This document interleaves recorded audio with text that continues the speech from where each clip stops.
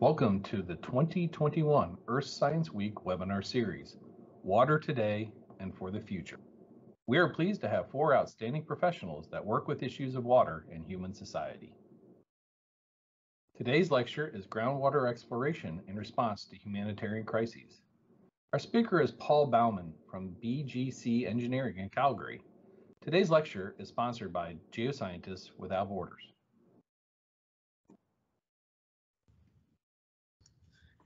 Okay, thank you very much. I definitely appreciate everybody logging into this talk. And yes, and I definitely appreciate Geoscientists Without Borders and AGI sponsoring this talk. Okay, so groundwater exploration in response to humanitarian crises. I began my career in hydrogeology and water exploration about 40 years ago.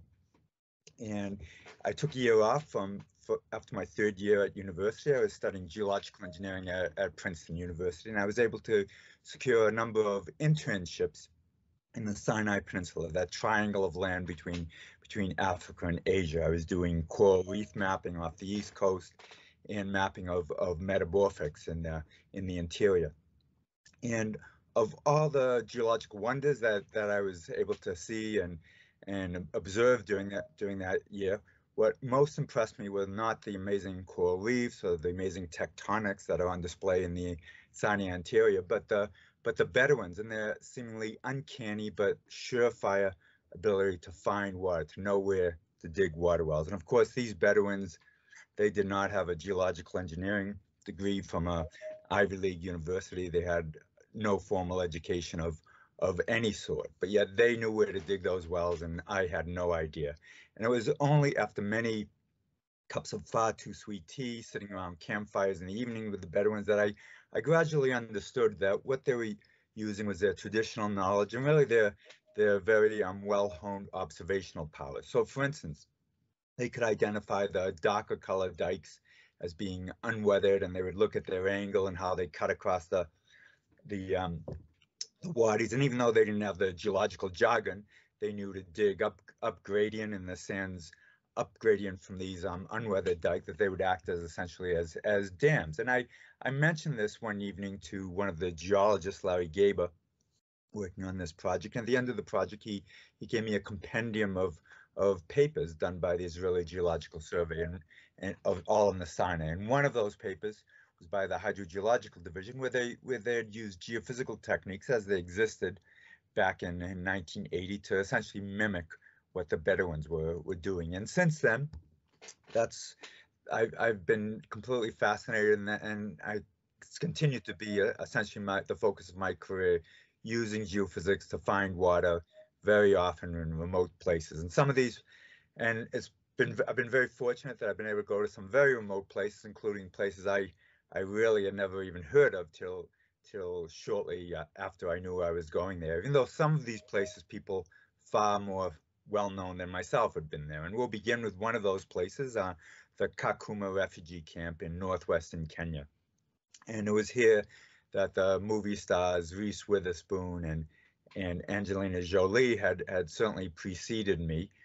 But of the three of us, actually only two of us have made a movie at the Kakuma refugee camp. Reese Witherspoon made the excellent Hollywood movie starring a number of Kakuma refugees, The Good Lie. And a short documentary, Finding Water, was made about the water project, about which I'll be speaking, although we will mention Angelina Jolie a little bit later in this talk. The Kakuma refugee camp was established in 1992 for the 30 to 40,000 lost boys that walked 1, 2, 3 years across the deserts, wetlands, jungles of South Sudan to reach Ethiopia, and then fled the civil war there to reach the border of Kenya, where they were truck, bus, or walked 100 kilometers into the middle of the Turkana desert, into the middle of nowhere, which in fact is one of the Turkana translations for the word Kakuma. So that was Kakuma 1, the original camp, and then the camp expanded into Kakuma 2, Kakuma 3, Kakuma 4. You see here in this drone photo I took, and then Kakuma 5. Today, the population of the camp is about 220,000 refugees. And in 2016, when we did this project, it was 165,000 refugees. And in fact, most people in the world, including myself before I got involved in refugee camp, think that most of the refugees in the world are going to the places that the media is spotlighting. So they're coming to Canada, the United States, to France. But in fact, that's not the truth. The reality is that they're fleeing civil war, marginal places to live due to climate change, famine, drought, etc. And they're essentially walking out of these marginal lands to neighboring countries where they're somewhat better off. So in 2016, when we did this program, Kenya was the country that hosted the 5th largest number of refugees in the world. In fact, most refugees are in marginal lands in countries slightly better off from where they fled.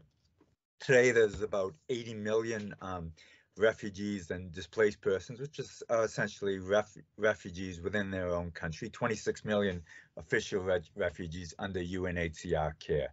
And in the Kakuma camp, the demographics of the population then, and more or less the same now, there were about 60% South Sudanese fleeing civil war in South Sudan. About 20% were from Somalia, fleeing civil war, drought, climate change, famine. And the other 20% were coming from another 15 or so different countries, also gripped by climate change and crises and strife. So Uganda, Rwanda, Burundi, Democratic Republic of Congo, Central African Republic, Yemen, Afghanistan, and so forth.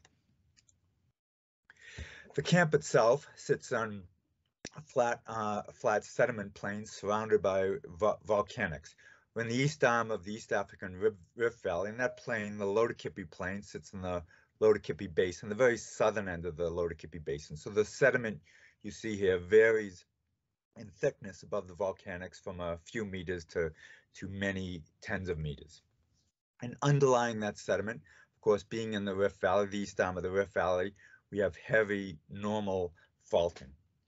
Adding to the complexity, we're in one of the largest closed basins in Africa, and of course we have millennia of flash flooding, of water accumulating, evaporating, leaving salts behind, and then subsequent flash floods churn up those salts, salinizing in a largely unpredictable fashion the various aquifers in the overburden, and especially in the volcanic rocks.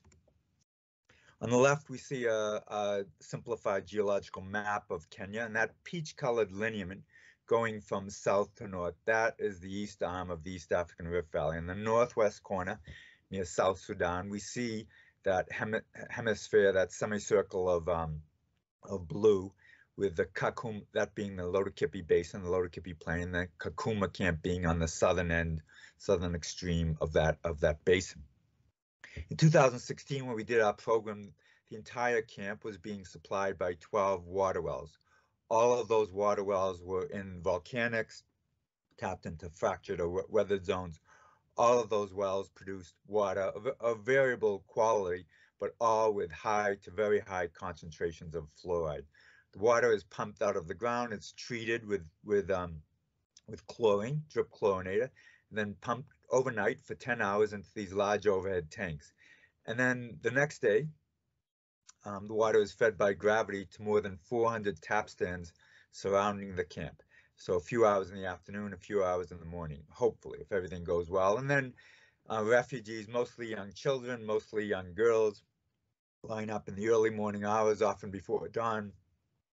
They're 20-liter jerry cans, hoping the taps will run, hoping to get water so they can go to the UN-run school, hoping they won't be physically abused or raped. So in fact, many young children abandon the lines and they go out to the lagers, that's a Turkana word for these ephemeral stream beds or waters. They go out to these lagers, dig scoop holes as they call them, and scoop out water that of course is not treated, as high in E. coli and other pathogens. And as bad as the water situation is in the camp, it's even worse for the host community, Turkana, whose lives largely revolve around taking their herds of goats, donkeys, and camels from one ephemeral water source to another. So I'd worked in the camp in 2014 and 2015 for a few weeks, carrying out a training course sponsored by a small Israeli NGO, Israel. And this training course taught refugees and host community Turkana about household water quality, manual drilling, hand pump repair, introduction to exploratory geophysics. And through my time in the camp, I got to see firsthand the poor water quality, the poor water situation, and the minimal water supply that the camp was supplied with.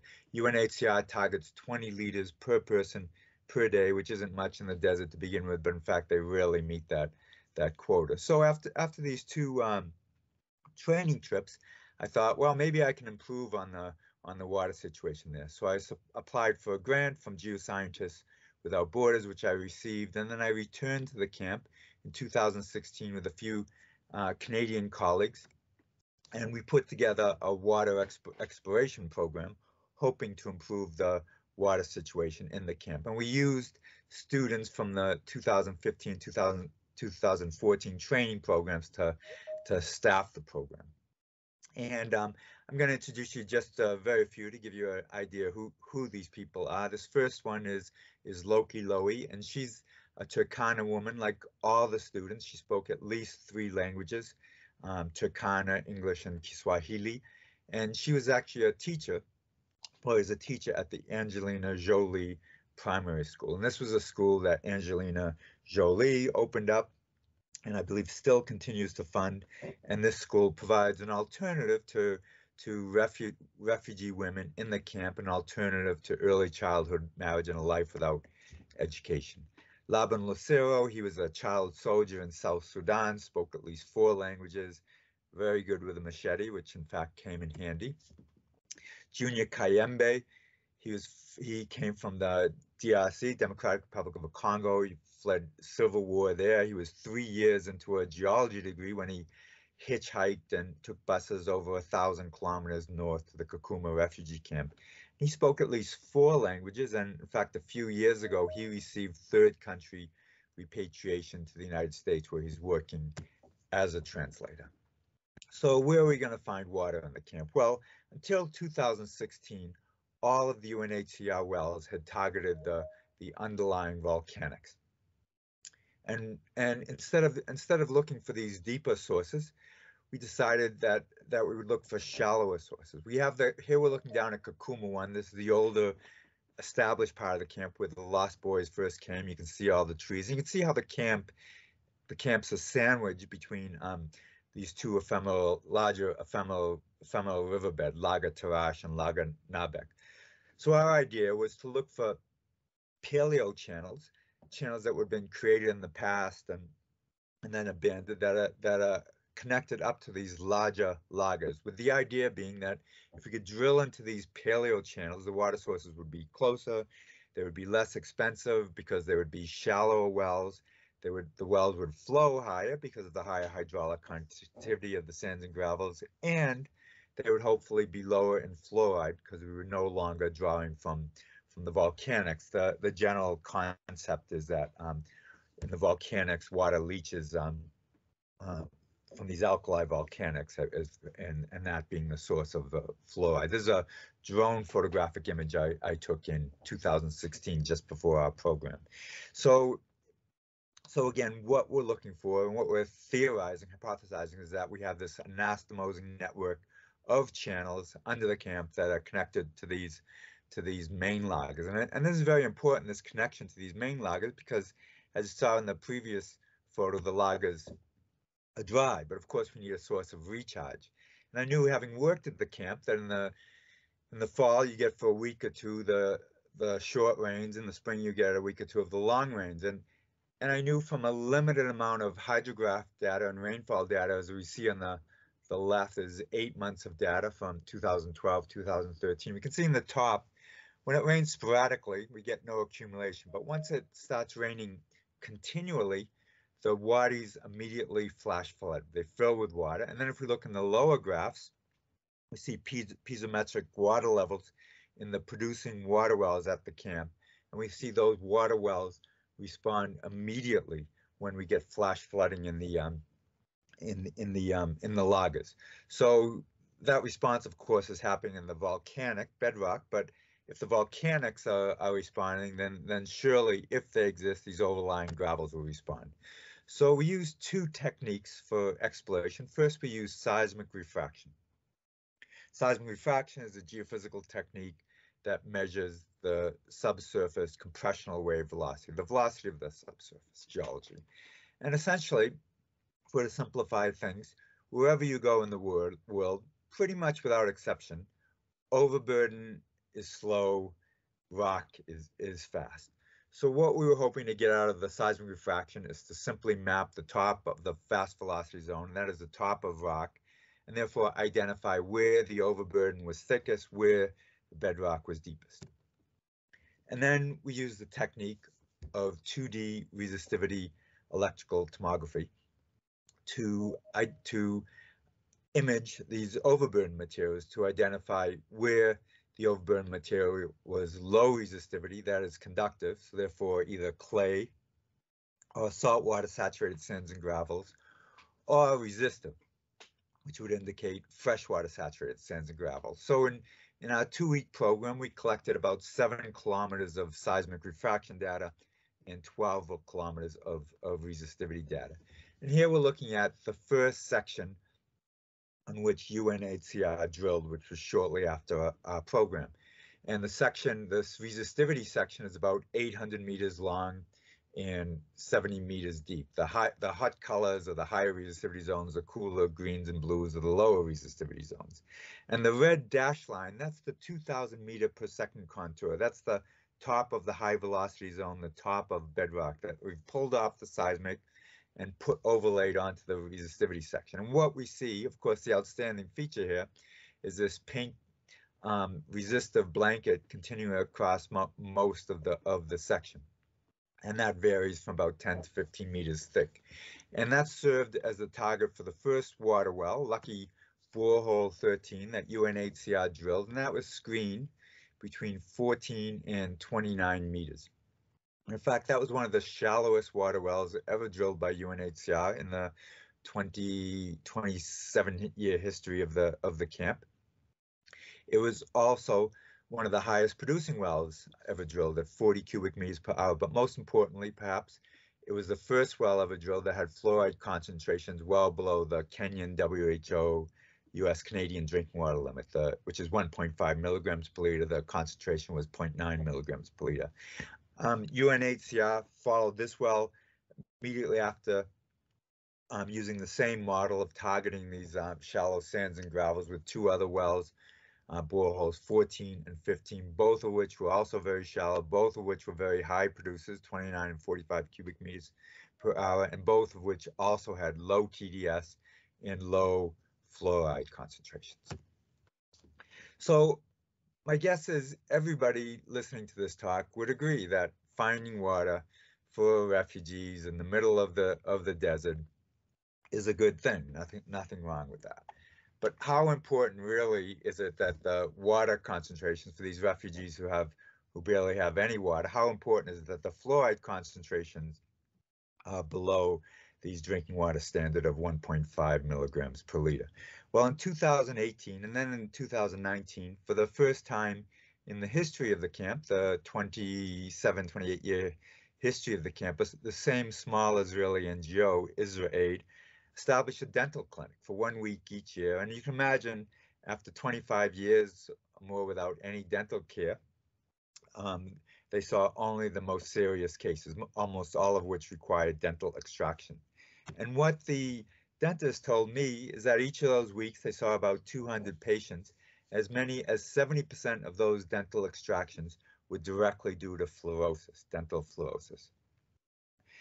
But is this actually, can we take this as being indicative that of the camp being the cause of this fluorosis? Because of course, people came from various parts of the region. Well, in 2016, when I returned from Kakuma, in a basement cafe in Calgary, Dr. Annalee Coakley, the head of the Calgary Refugee Clinic, introduced me to an enigmatic patient they had at the refugee clinic, Mohammed Hassan. And she introduced me to Muhammad, saying he was a 40-year-old man, but he had the skeleton of a 90-year-old person. And they had given him the generally accepted fluorosis test. They suspected skeletal fluorosis, but they gave him the generally accepted fluorosis test of a urinalysis, and he came up negative. Did I have any ideas? So, not being much for small talk, I immediately asked Muhammad 2 questions. How long had he been in the camp? And that was 9 years. And where had he lived in the camp? He lived his entire time in the camp in blocks 4 and 6. Blocks 4 and 6 are entirely and only reliant on borehole 5. Borehole 5 has always had the highest concentration of fluoride in the camp. In 2016, it was more than 10 milligrams per liter, more than 6 times the drinking water standard. There was no question in my mind he was suffering from fluorosis. And then further tests, in fact, $1 million of tests were done on Muhammad, with especially the bone biopsy confirming beyond doubt that he did in fact have skeletal fluorosis. And of course, these tests speak for the hundreds of thousands of other refugees that have lived and continue to live in the camp. Well, it's likely no surprise to most people out there that a refugee camp stuck in a desert area in a marginal part of a poor country is lacking for water. But what we're now seeing for the first time in the history of the world, really, at least humankind, is a global view of our groundwater situation. This is largely thanks to the GRACE satellites, 2 satellites that orbit the world, continually mapping changes in gravity. And what gives us gravity lows? Well, essentially two occurrences. One, of course, is the loss of snow and the ice, and the other is loss of groundwater. And what we're seeing is these tremendous losses of groundwater. They're not only happening in desert areas, but they're happening in even some of the most water-rich areas on the planet. So the yellow circle there is over Bangladesh, and Bangladesh receives more than 50 billion cubic meters per year of groundwater recharge. But at the same time, this heavily populated country of 170 million people or so withdraws more than 53 billion cubic meters of groundwater a year. So it's an overdraft. And if we follow that yellow line, that yellow arrow, it takes us to one of the most rainy parts of Bangladesh, the Teknaf Peninsula. And here the rainfall is about 3.8 meters a year, twice the rainfall of one of the towns in Canada, Squamish, that receives the highest precipitation on the west coast of 1.8 meters per year. And it was here, to the Teknaf Peninsula, almost 1 million Rohingya refugees fled ethnic cleansing and genocide in the Rohingya crisis that began, the 3rd Rohingya crisis, this most latest one that began in August of 2017. So following success in the Kakuma refugee camp, UNHCR requested that we do a water exploration program in 4 of the large camps that they established in the Teknaf Peninsula. Most of the Teknaf Peninsula is underlain by 500 or more meters of Miocene, what's called the Bauman shale. Not a great aquifer material. But nevertheless, we carried out our exploration program, again using this technique of electrical resistivity tomography, looking for more resistive sandstone aquifers, as you see here, incised into the Bauman shale. In fact, we found a number of these aquifers, as we're looking at here, these 2 lithified channel sands. And wells were drilled, and they produced on the order of 20 to 40 gallons a minute, 4 to 8 cubic meters an hour. So these are significant wells, but in the context of refugee camps with hundreds of thousands of people, this is not nearly enough water. So in fact, these results were discouraging. At the same time, we were doing this exploration program looking for deeper aquifers, deeper targets.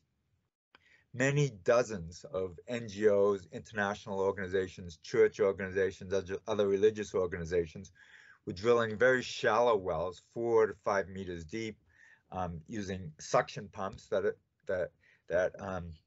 that have pretty much have a maximum depth. They can draw from about 6 meters. Of course, there's no chlorination in these, and this drilling and these suction pumps are being installed in a very haphazard and random fashion. You can see here, for instance, there's two right next to each other, and already when we arrived in November 2017, there were already more than 3,000 of these installed in the shallow aquifer. So needless to say, by the time the first dry season rolled around, all of these wells also went dry. At the same time, these wells were installed without any regard to point and non-point sources of contamination. You can see these wells here are located in very close proximity to shower stalls and latrines. And in fact, I was interviewed right here by BBC, where I unfortunately correctly predicted the imminent occurrence of a cholera outbreak, which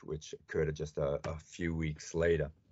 So in fact, I came away from my Bangladesh humanitarian experience very, very discouraged, and I was very grateful to have an opportunity in January to carry out another water exploration program, also supported by Geoscientists Without Borders and the SCG in northern Uganda.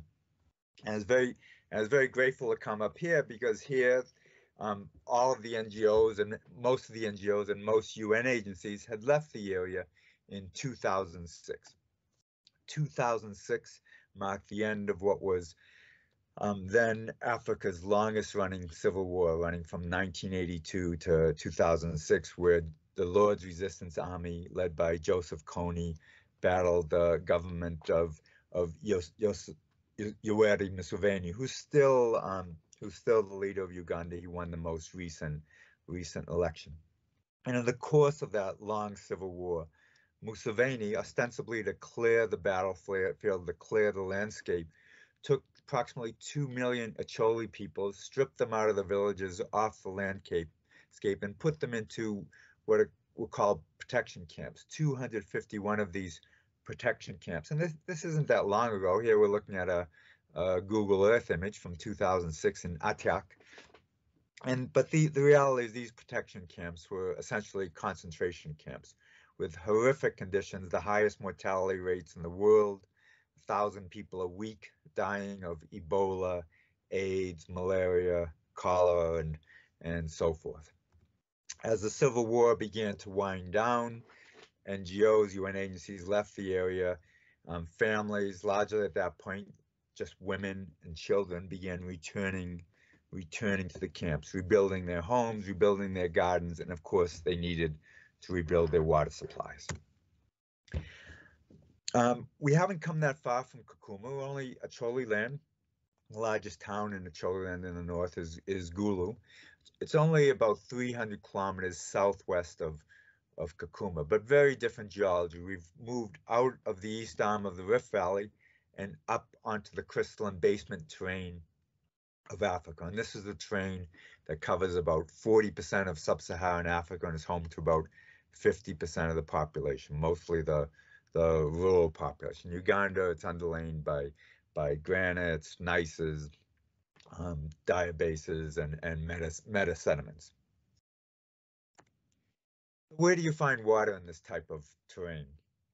Well, I had a pretty good idea, because in 1999 and 2000, I'd carried out a water exploration program in Malawi in similar terrain, where we'd sited more than 200 successfully drilled water wells.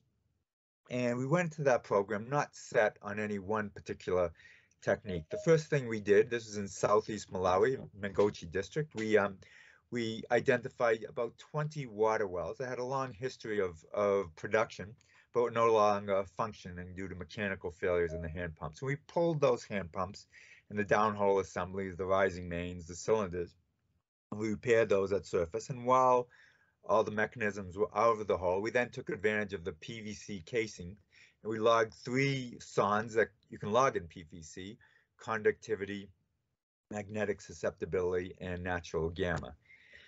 And what we're, of course, trying to do is identify a physical property that distinguishes the aquifer from everything else. And in these types of terrain, generally the main aquifer is saprolite. Saprolite is crystalline rock that's been chemically weathered in place. Essentially, the soluble minerals have been removed, and if in areas of high precipitation, the pore space is then filled with water. And what we can see very clearly on these 4 logs from the Nyanga village is that conductivity is the most diagnostic property. So we use that at the time to use 2D resistivity as our main exploration technique. And that's what we wanted to take to Uganda. And again, as in Kenya, as in the Kakuma camp, I'd already been to northern Uganda twice, working with IDPs, child soldiers, on an introduction to hydrogeology, hand pump repair, borehole repair, as well as simple basic exploration techniques, especially 1D resistivity soundings, not just the acquisition, but also the inversion and the interpretation of the data. So these students, again, similar to the Bedouins, none of these students had Ivy League degrees. Most of them had no university education. Many had no high school education. But in fact, they were very quick studies. They very quickly picked up the nuances and the technique of 2D resistivity exploration. And I'm just going to show you two sections from this exploration program where we targeted about 20 villages, health clinics, and schools. The first one is a typical section. It's 500 meters across, about 60 meters deep. On the right, 2/3 of the section, we see the warmer colors, green to red, higher resistivities. This we interpret as massive, unfractured, unweathered crystalline rock. And on the left, we have that wedge of blue coming in. That is our water-saturated saprolite. That was a target for our 22-meter water well, which is still supplying water to the 150 or so person Dure village. At each of these villages, we collected drone imagery, drone photogrammetry, made a drone photographic base map, and we did this so because the students themselves at this point, this is 4 years since my first course with them. They were all, in fact, far more experienced, far better than myself at manual drilling and pump installation. So they carried on the drilling without me and my colleagues, but to be certain that the wells were drilled in the right place, because they didn't have fancy GPS, they didn't have fancy survey equipment, we created a photographic base map of each village, putting essentially the X marks the spot, the target on the photographic base map. So even without any survey equipment, they could clearly and quickly drill confidently on the right location.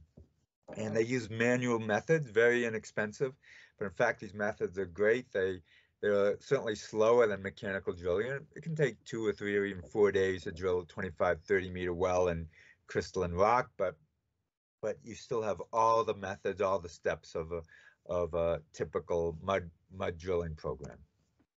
I'll show you one more section. This is a less common but very interesting type of section. Here we're looking, again, a 500-meter section, look about 70 meters deep, and bisecting this section, we have this hot pink vertical resistor, and this we interpreted as a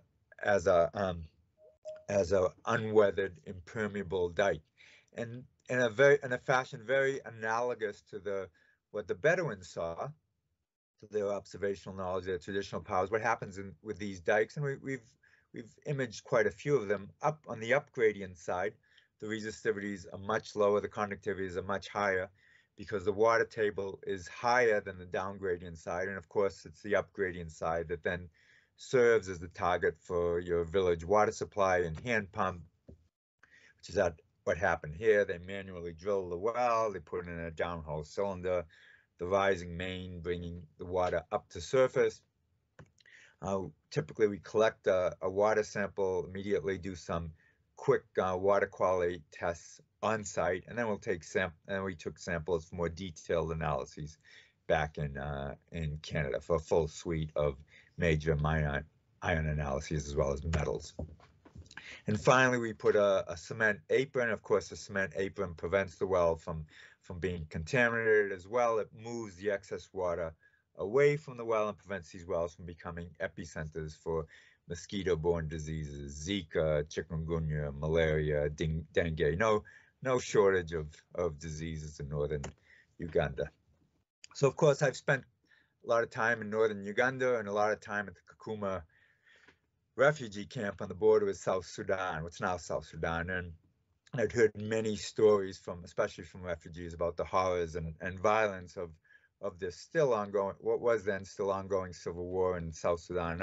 I knew I would, of course, never go there. But in the fall of 2019, the International Committee of the Red Cross, ICRC, contacted me, and there wasn't a peace agreement, but it was a cessation of hostilities was sort of in place, and the Red Cross wanted to access an exploration program at villages that had been previously cut off inside rebel-controlled territory, and they asked me if I would lead this program, and of course I said sure.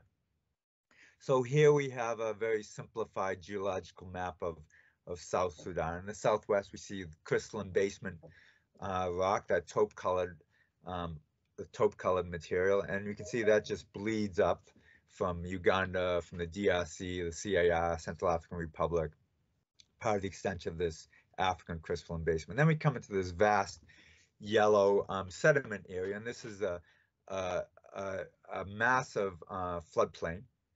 It's called the Sud. Very little mapping, very little geological information. Sediment thickness is essentially unknown, and extends over a vast area larger than the province of Nova Scotia. And this would be our target area, and we would work out of these two villages in the north part, Hat and Chul. So to get there, of course, the only way to get to these remote villages, remote areas, by helicopter, Bell 212, loading up with almost everything, all our geophysical equipment, food, small tents, mosquito netting. It was a real camping trip, living off the bush. I say almost everything because we forgot probably the most important thing, our water filters. And we fly for 3 hours across the Sud. And although, of course, it's a wetland, there's always water. That year, 2019, it was wetter than most years due to unprecedented rainfall and flooding.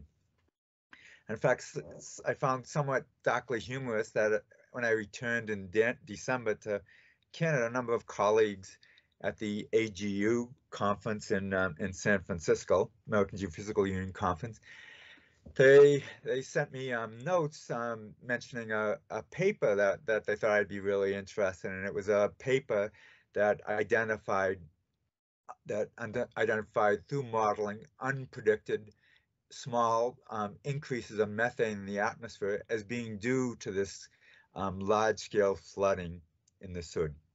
And why I found this darkly humorous is, having just come back from there, these small ppm increases of methane were not a story. The real story was the ongoing civil war in South Sudan, the tremendous human suffering due to the civil war, due to the flooding and the consequent famine from the flooding. So here we're looking down at a typical village in the Sud, and again, like in Uganda, I did drone imagery, drone photogrammetry over all these villages to be certain that wells would be sited in the proper locations after the exploration program. And one thing you probably noticed in this water exploration program is that there's a lot of water. And yes, it is the rainy season. Yes, it's in flood, and it's not so easy to access these water sources, and in fact major tributaries to the Nile. And yes, there's a lot of crocodiles in those wetlands. But most importantly, most relevant, is that all the water you see here is very high in E. coli and other pathogens. There's no sanitation, there's no hygiene in most of the Sud, and you of course you have open grazing.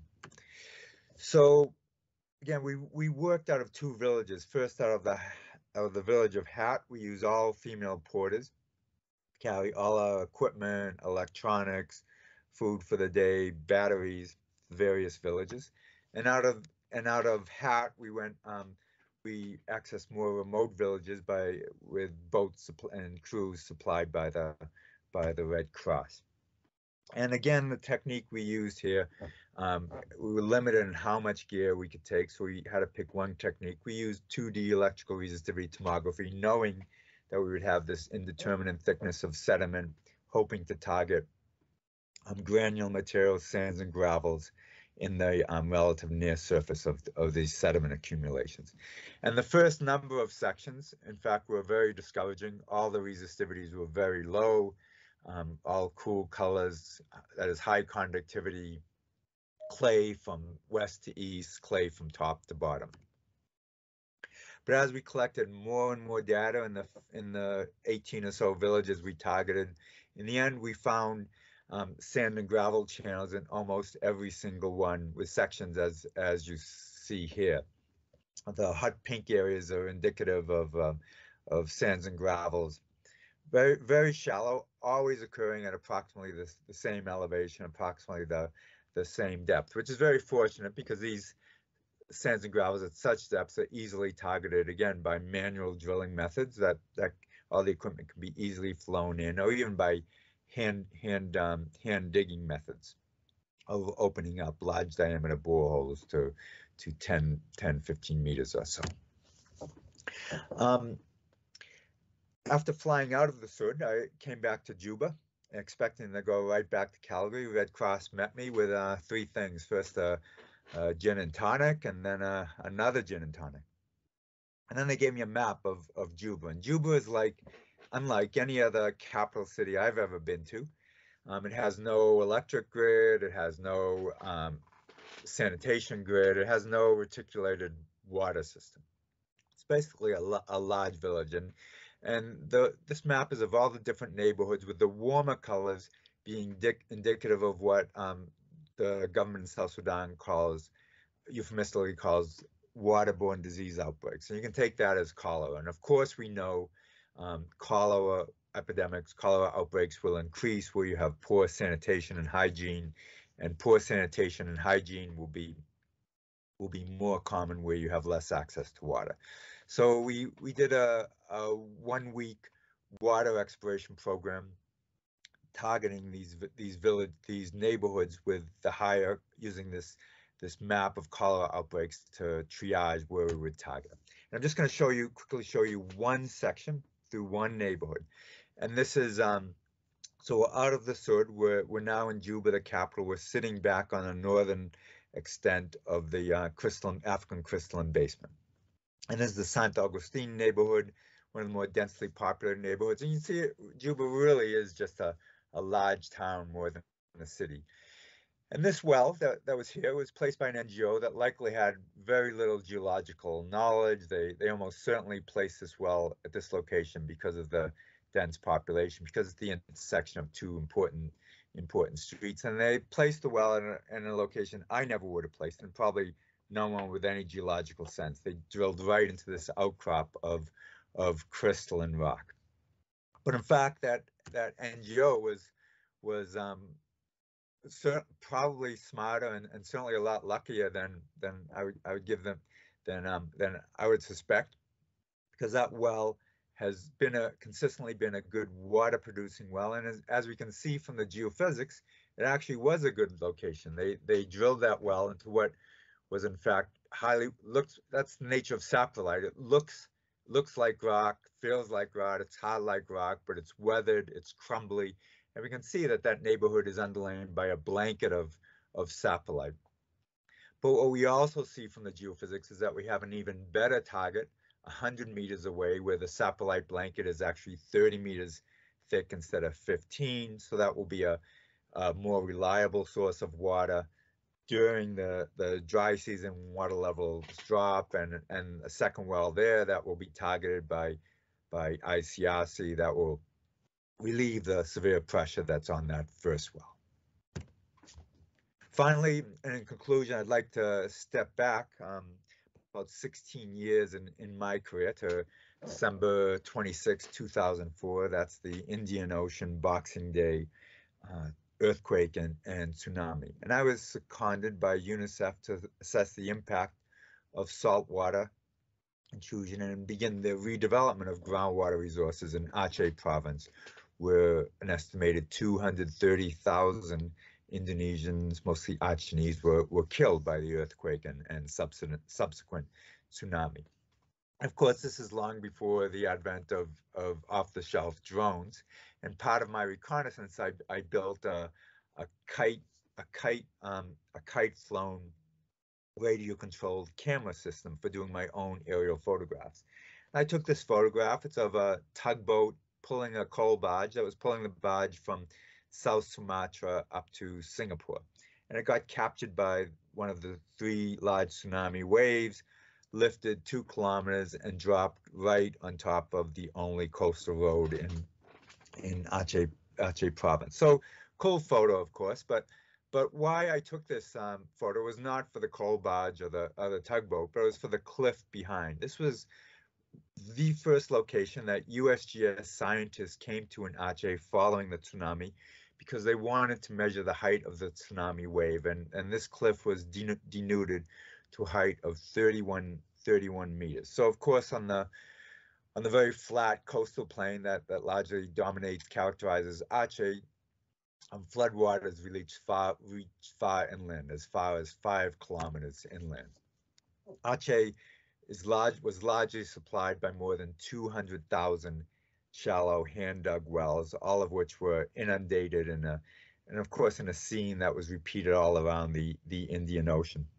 Following tsunami, Aceh and other areas, this photograph's actually from Sri Lanka, were inundated by hundreds of NGOs, international organizations, religious aid organizations, and so forth, and hundreds of people descended on many of these communities with pumps, pumping the salt water out of these shallow hand-dug wells, discharging the salt water onto surface, and then repumping the water back into the wells, repeating this cycle often endlessly until the wells would very often mechanically fail and collapse inward. So hopefully in this talk, what you've seen, one thing you've seen is that in many of these humanitarian crises, all of these humanitarian crises, in fact, you need a tremendous input of human resources, of money, of course, financial resources, and of logistical resources. But also what you often need is a tremendous input of science, and especially geoscience input. For NGOs and church organizations, of course, a shallow hand-dug well, it's really just a hole in the ground. Well, for a geoscientist, it's a window to the broader hydrogeological context. There's no question with climate change and the various catastrophes that we're now facing, that indeed humanitarian crises in the future will almost without exception require further and extensive geoscientific input. And hopefully I've shown you in this talk that in fact even a little bit of geoscience has a lot to offer to even some of these large humanitarian crises that we're already facing. Finally, I'd just like to acknowledge Geoscientists Without Borders and the ESCG that funded the Kakuma and Acholiland projects, my colleagues at BGC that work with me on all of these projects, the Kakuma refugee, Turkana, and the Acholi crews that staff those 2 projects. Israel Aid that provided logistical support in Acholiland and the Kakuma refugee camp, UNHCR that supported the Rohingya project, ICRC, and Groundwater Relief that supported the South Sudan Sud and Juba water exploration projects.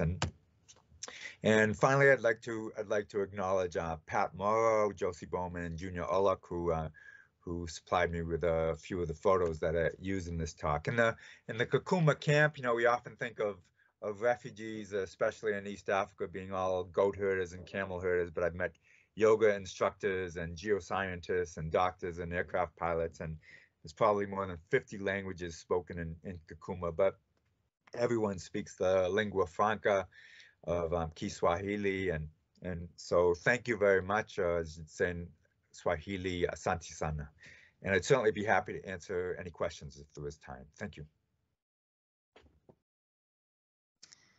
Thank you, Paul. That was a great talk. We are going to go ahead and open the floor to questions now. I'll go ahead and get us started with a question. So these groundwater exploration projects you've done, Are the results of providing water to these communities more long-term or short-term? Or in other words, how much water are we talking about, and for about how long does it usually last? Yeah, that's a great question. Of course, sustainability is always the question. And in fact, pretty much all the programs I talked about, I do have some updates, but I'll just describe a few in particular. First of all, South Sudan, ICRC has not drilled the wells in the Sud yet because of the pandemic. They haven't been able to enter. In Kakuma, one thing I didn't mention, those 3 wells that were drilled, 40, 29, 45 cubic meters, at the UNHCR quote of 20 liters per person per day, that's enough water for 60,000 people. Those 3 wells are all still functioning. And actually, I was in communication with the head of water and sanitation at Kakuma yesterday. They're all still functioning, and they've gone on to drill 3 more using that same model. So yeah, those are long-term wells. It's interesting though. There's factors, of course, that these days that you have to put caveats in that question, because northern Uganda, northern Turkana are on the front lines of climate change, and what might have been sustainable well in the past, it's not so clear with precipitation patterns changing that those wells will continue to pump. I can also tell you that all of the wells in northern Uganda that we drilled are still functioning as well, and I know that because there's an ongoing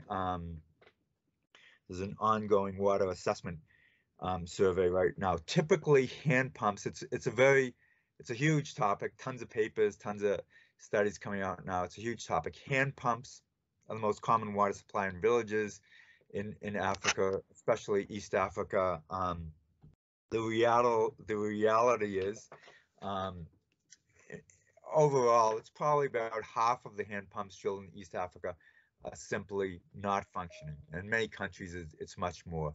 And there's all kinds of reasons why they're not functioning: lack of maintenance, corrosive water, lack of know-how how to use them, lack of parts, etc. So, I've certainly done my best to learn from other people's mistakes. But of course, all the wells I've put in have all been in Uganda, have all been since 2015 was the first one. So we'll see how well I do in the future. I'm going back in January of this year. I'll be doing further checks on other wells I've been doing, and hopefully putting in some longer term monitoring systems. So the short of the answer is yes, all the systems I've personally put in have been designed for the long term and hopefully to be sustainable. Okay, that was great. Thank you. It looks like we have another question. So do you see increasing use of solar energy for pumping groundwater? That's another really good question. And I'm sure there's lots of people out there looking at this talk thinking, why are they putting hand pumps? Africa, there's all kinds of solar energy, there's all kinds of solar pumps. People are using solar pumps in Africa. People are using them in these crystalline basement terrains. Why aren't we? And again, almost everything to do with water in Africa. It's a complicated answer, but I'll give you a few points of that. First of all, crystalline basement aquifers in crystalline basement Africa, they're not great producers in general. And much of Africa, and certainly much of Uganda, you just can't get enough production to make a solar pump worthwhile. Secondly, people look at solar pumps and think, wow, this is so easy. Solar pump, put it up in a tower, hook it up, away you go. And it's not so simple. You need a battery, you need maintenance. People steal the pumps, people steal the panels, they have to be fenced in. It rains, you have a rainy season, you get clouds. And the reality is that there's been a few recent studies that have come up that in terms of maintenance, if you look at motorized pumps, diesel-powered pumps, solar pumps, hand pumps, types of pumps that have the longest sustainability, that are best maintained, are the simple hand pumps. And I guess a third point I'll make is that solar pumps are often thrown in because they can be, and they say, well, if a hand pump is good, a solar pump is better, and then we can put water in tanks, store it, have irrigation, and so forth. And many of these projects have come to the realization that I first noted, is that the aquifers simply do not produce enough water. So it's still more complicated to that, and solar absolutely has its role, but it's not the obvious no-brainer that even I thought initially before I really got my hands dirty in some of these projects. All right, thank you for that answer. I see someone asked about saline water, and yes, absolutely. Northern Uganda, not really. There are some zones of somewhat higher salinity, but certainly in Rift Valley environments, yes, saline and even briny water is definitely something to be avoided, and something often accounted because of these paleo salt flats that were created and then churned up and salinized the aquifers. So yes, I mean, that's certainly one of the outcomes of resistivity is not only does it help you identify where to drill, but it certainly does a fantastic job of telling you where not to drill, as saline, especially briny aquifers, will have very, very low resistivities. They'll be very clear. In aquifers that produce high fluoride, can villages install treatment systems to manage it? Also a complicated question, and certainly UNHCR, for instance, in the Kakuma camp, where they have these refugee camps, they don't have endless budgets, but they have more budget than a small village. They've tried this. It's not so easy, because these fluoride treatment systems, they require power, they require maintenance, they usually have an exchange system, they require monitoring. Even analyzing for fluoride in the field is not easy. So sometimes it is the only option, but and of course partly I'm biased by what I'm good at, which is finding water, but generally I would suggest, in most of these natural contaminated natural groundwater contamination circumstances, whether it's arsenic in Bangladesh or fluoride in the Rift Valley, more often than not, even in the desert, I would say find another aquifer. That would be my initial first suggestion. Okay, thanks. I think we have time for one more question. So how about, what is your background and how did you get into this specific type of work? Yeah, that's also a really good question, and I certainly get that, especially from students, quite a bit. I mean, this is actually what I kind of always wanted to do, but I can tell you, even with a geological engineering degree from Princeton, a master's in hydrogeology from Waterloo, it's not an easy nut to crack to get into this humanitarian type of work, even on a volunteer basis. And most of the projects I just talked about were done on a pro bono basis. Why?